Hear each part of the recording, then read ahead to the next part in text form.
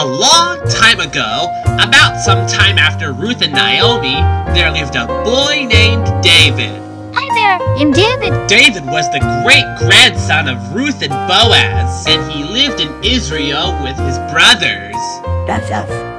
Now, David and his brothers spent most of their time outside taking care of their herds of sheep. But sometimes David's brothers would pick on him because he was the youngest. Hey, look, it's our little brother. That's how things pretty much were for David. But then, one day, their dad Jesse came out with some horrible news. Boys, I got horrible news. They Philistines are attacking. Now you might be wondering, who are the Philistines? Well, the Philistines were people who hated Israel. They wanted to take Israel's land and make the Israelites their slaves.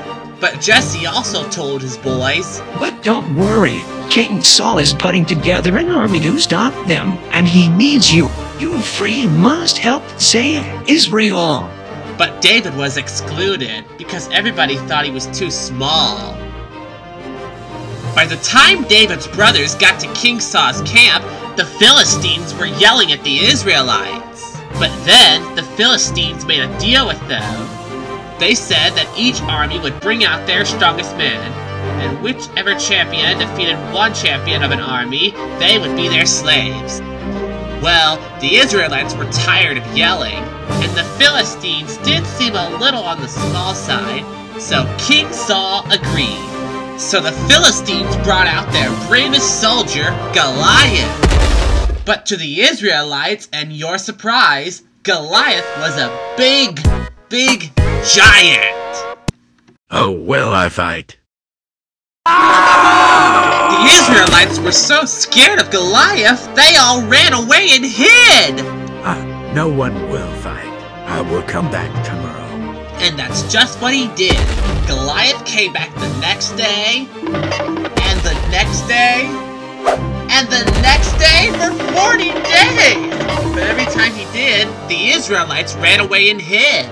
Soon, Jesse started to worry about his boys, so he sent David there with some food for them. Now David got to King Saul's camp when Goliath came out, and when David saw Goliath, he asked who was gonna fight him. Don't look at us. We're not gonna fight him. Well, David decided that something must be done, so he went straight to King Saul and said, I'll fight Goliath. King Saul said, You fight Goliath? Well, that's kind of you, but you're too small to fight Goliath. That may be true, King Saul, but God will help me defeat him. But King Saul still thought that David should look tough, so he dressed David in his armor. But David only said, I don't think I really need this armor. It's too heavy. Later that day, David went down to a stream and found 5 smooth stones.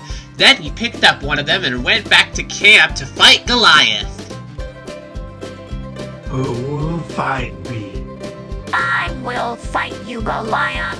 Which one of you said that? I did, down here. Oh, you think a little kid like you can defeat me?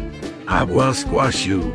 You will not squash me, Goliath. The God of Israel will help me defeat you. We'll see about that. Now we fight.